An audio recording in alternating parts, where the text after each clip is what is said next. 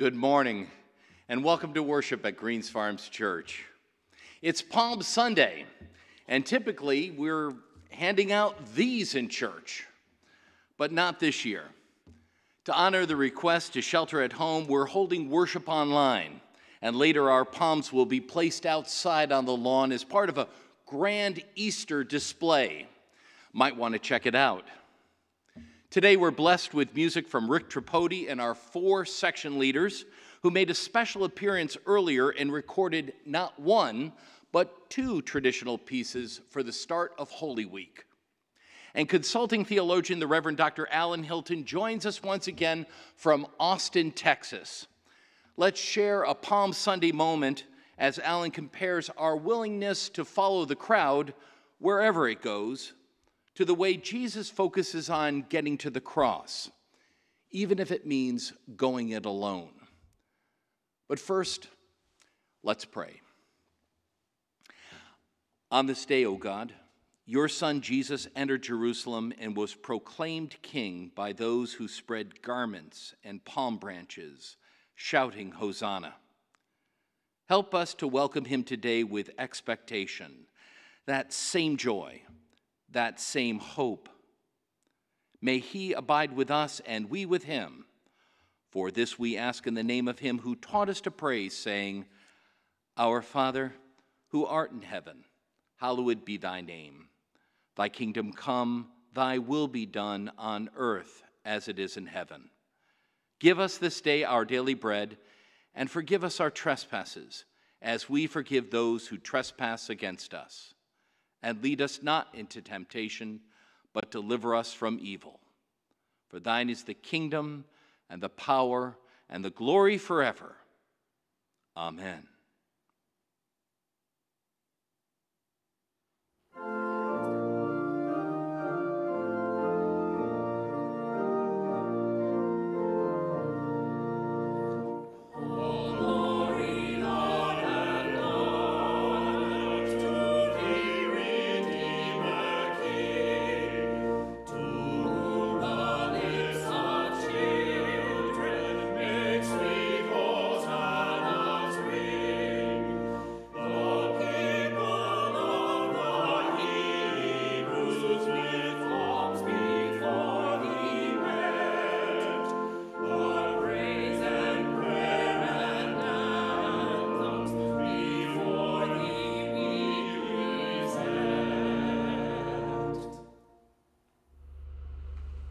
Kids nowadays, their attention spans are the size of a squirrel's attention span. Something shiny comes up and suddenly they're veered off in that direction.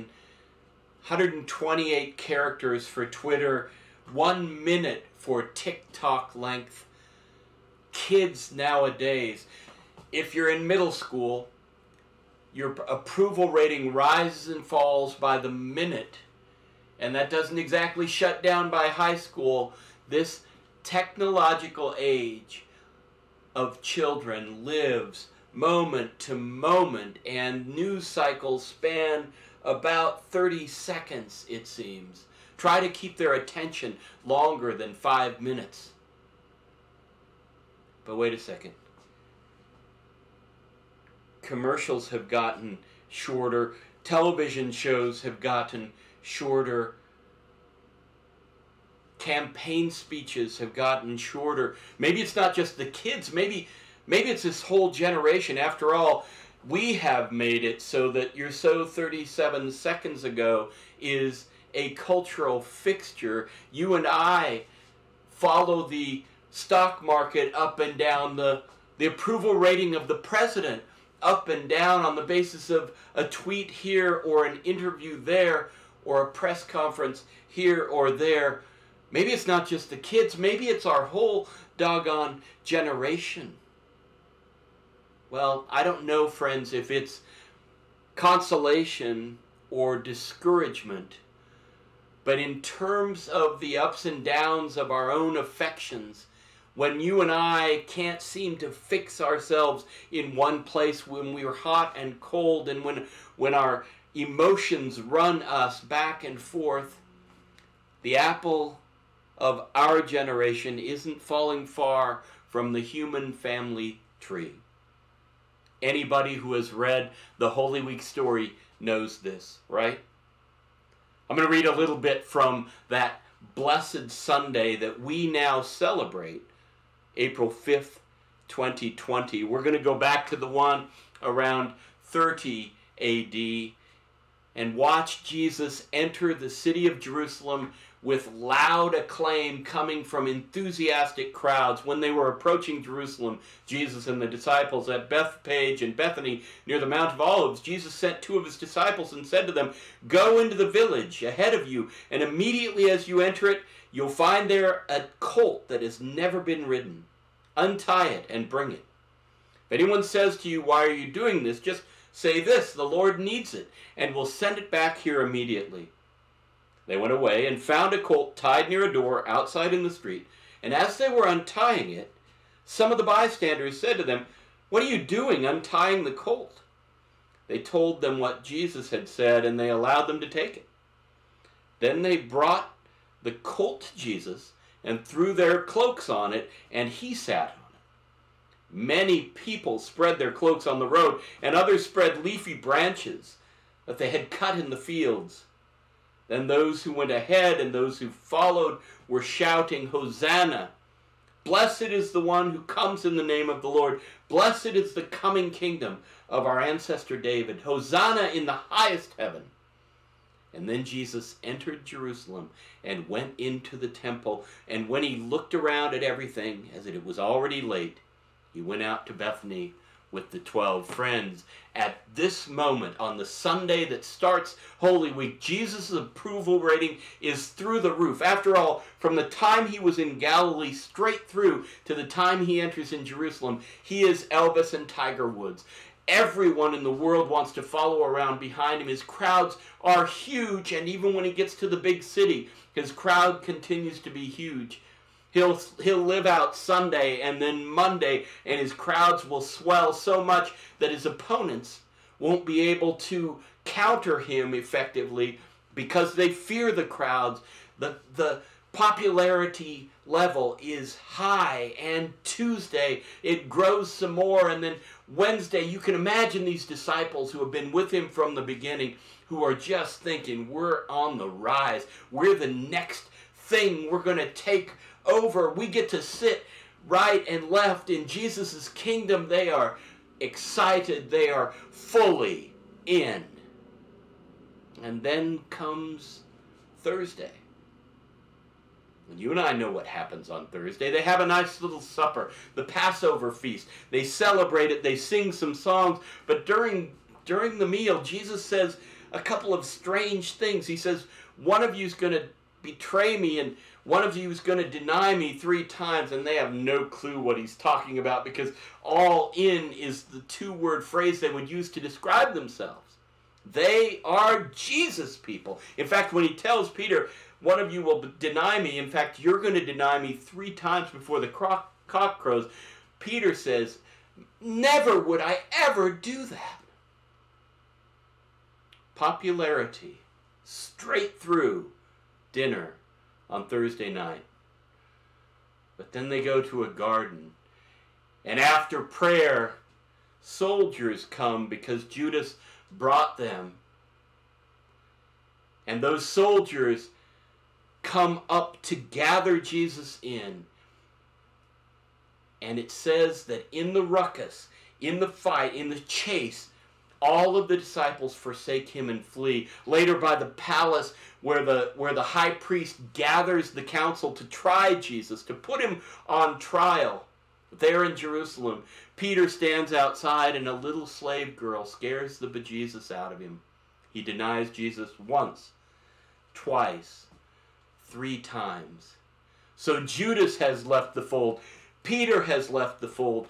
Every one of the disciples has forsaken him and fled. On Sunday morning, the women who hear the news of the resurrection are going to run away and tell no one because they are afraid. Friends, everybody was bullish on Sunday. Everybody was in on Monday. The swelling crowds, the popularity, the He's the in thing.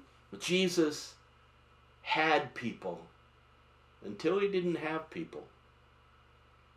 And the change was as sudden as a 1-minute TikTok or a tweet or the movement of the markets or the movement of the president's favorability rating.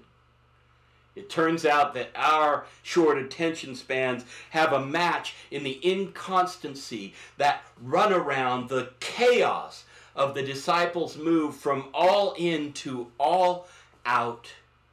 It almost gives us whiplash.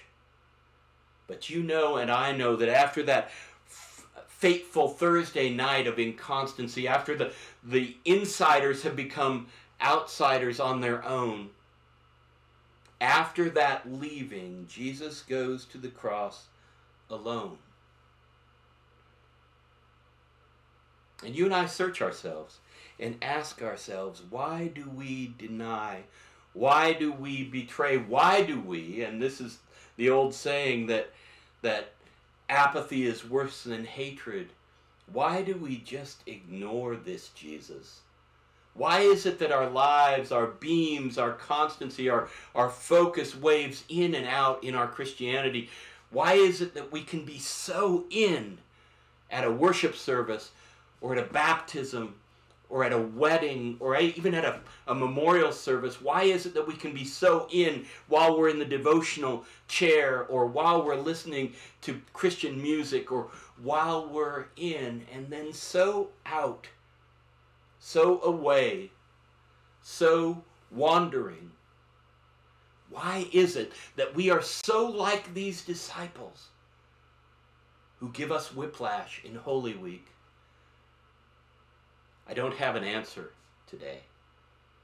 I don't have an answer for our inconstancy. It's got to be partly the human condition. It's got to be partly the difficulty of focus. But whatever it is, as we run through that Holy Week once again, as we move through those familiar days, that Sunday of palms and glory, and Monday and Tuesday as Jesus faces down the Jewish leaders, and Wednesday into Thursday as the tide starts to turn, and Thursday night when feet are washed but then disciples abandon, and then Friday as Jesus walks on alone. As we walk it again, it's not a bad idea for us to remember again our inconstancy, and in that moment of remembering, look for the only one in that picture who has remained true. Jesus started the week and ended the week the same determined, committed, love the world Savior straight through. He was fixed on a donkey's colt on Sunday. He was fixed in opposition to the temple's abuses on Monday. He was fixed in answering the array of testing questions on Tuesday. He was fixed even as he ate with disciples and loved them when he knew they were going to let him down on Thursday. He was fixed through a trial when abuse was being hurled at him. He was fixed through the tortures of soldiers and the barbs of a crowd who watched him hung on a Roman tree. He was fixed. Luke has it that he set his face for Jerusalem and never turned. And so in Mark's Gospel, we read of a Jesus who's on the cross experiencing God-forsakenness for us. It's hard to describe why he's there. He's there partly because of the jealousy of some Jewish leadership establishment in Jerusalem. He's there partly because of the fickleness of a Roman governor named Pilate. He's there partly because of the destined plan of God for redemption. It's all this convergence, but he's there. He's fixed. He's constant when you and I are not. And Friday comes, and Jesus is crucified. Every year, we face this Sunday, Friday change, and every year we vow it's not going to happen to me. Just as adamantly as Peter vowed that he would never deny Jesus. But as we stand before the cross this year, as we stand forlorn before the dying Christ, it's time to let our gratitude sink in. A gratitude for the constant one, the one who doesn't waver, the one who doesn't go up and down, the one who is steadily ours and steadily for us. How great is that? They compelled a passerby who was coming in from the country to carry Jesus' cross. It was Simon of Cyrene, the father of Alexander and Rufus. And then they brought Jesus to the place called Golgotha, which means the place of the skull. And they offered him wine mixed with myrrh, but he didn't take it. And they crucified him and divided his clothes among them, casting lots to decide what each should take. It was 9 a.m. when they crucified him. The inscription of the charge against him read, "The King of the Jews."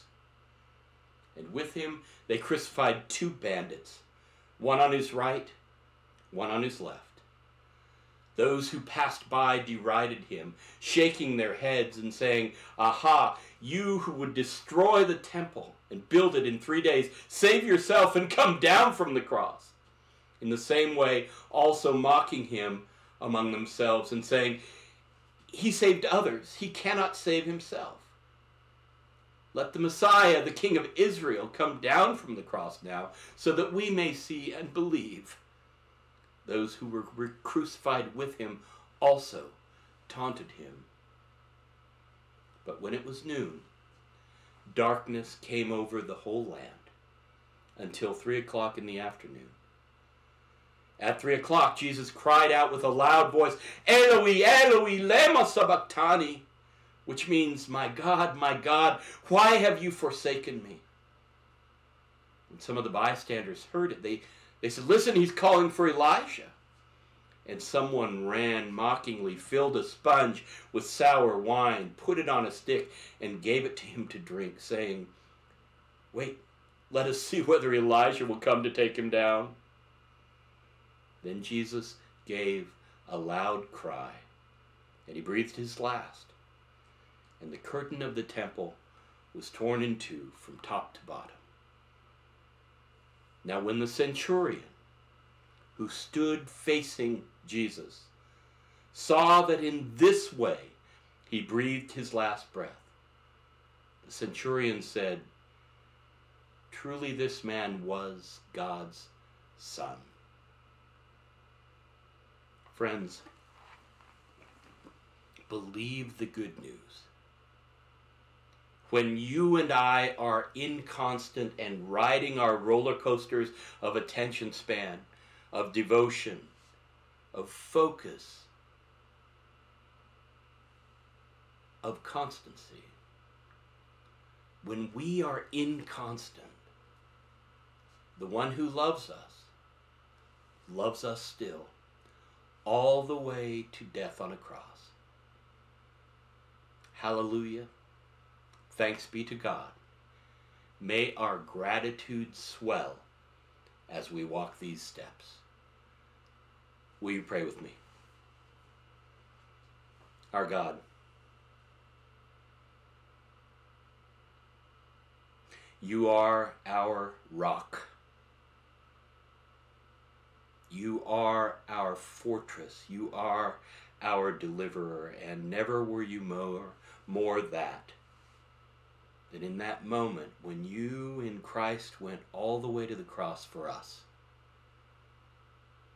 We want you to deliver us from our inconstancy. We want you to help us to have attention spans that keep you in focus and keep devotion in motion for ourselves. But right now we just pause to marvel at the one who went to the cross for us. right now, we just pause and realize that when we wave palms on Sunday and shout derision on Friday, you love us still. Thanks be to God. Amen and amen.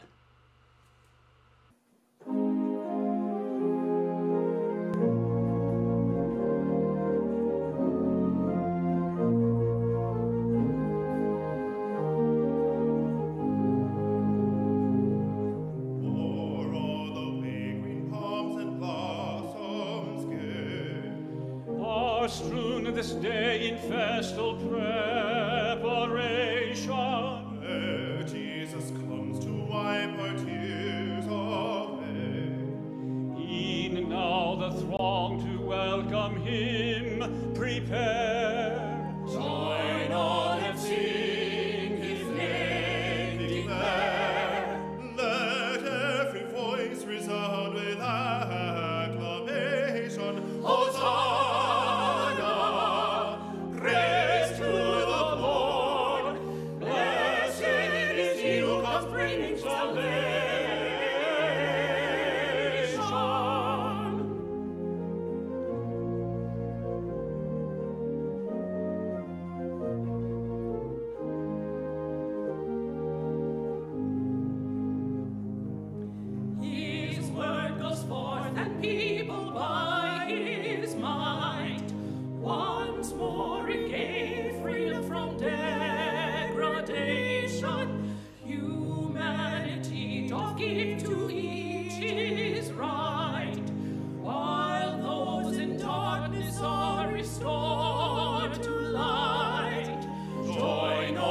Sing his name declare. Let every voice resound with acclamation. Hosanna! Praise to the Lord. Blessed is he who comes bringing salvation.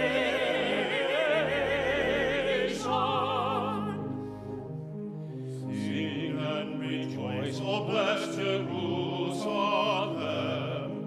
Of all thy sons sing the emancipation. Humanity, the Christ of Bethlehem, brings faith and hope to thee forevermore. Join on and sing his name declare. Let every voice resound with acclamation. Hosanna! Praise to the Lord. Blessed is he who comes bringing salvation.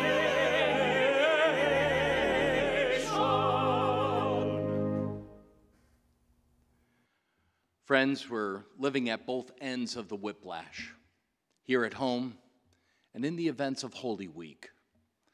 Join us as our walk continues this Thursday at 8 p.m. for our traditional service of Tenebrae. Check out our website for more information or find us on Facebook or Instagram. Until then, may the grace of our Lord Jesus Christ, the love of God, and the fellowship of the Holy Spirit be with us all, now and always. Amen and amen.